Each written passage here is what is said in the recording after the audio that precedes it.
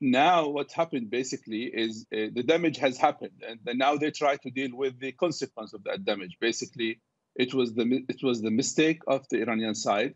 It was obvious that that's the Iranian space at that moment, at that 2-3 hours after the Iranian attack on the two bases, was absolutely a war zone, and it should not allow any aircraft to fly over that airspace.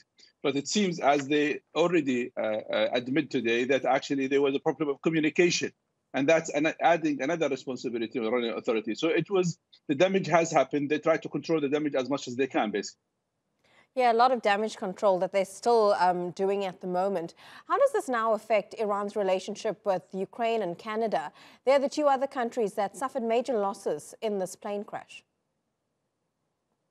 I think it will add, more fuel to the fire which already existed when it comes to Iranian relations with the foreign countries. We know that the Canadian-Iranian relation is not in a good shape. And now, Ukraine is been adding to the list.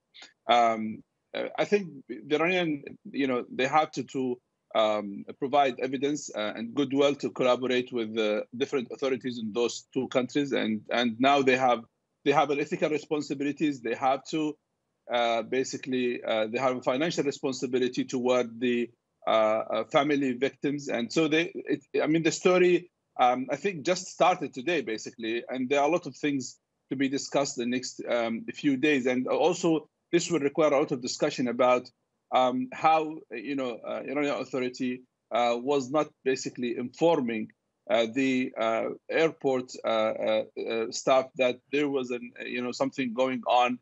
They should not allow any aircraft to fly, basically.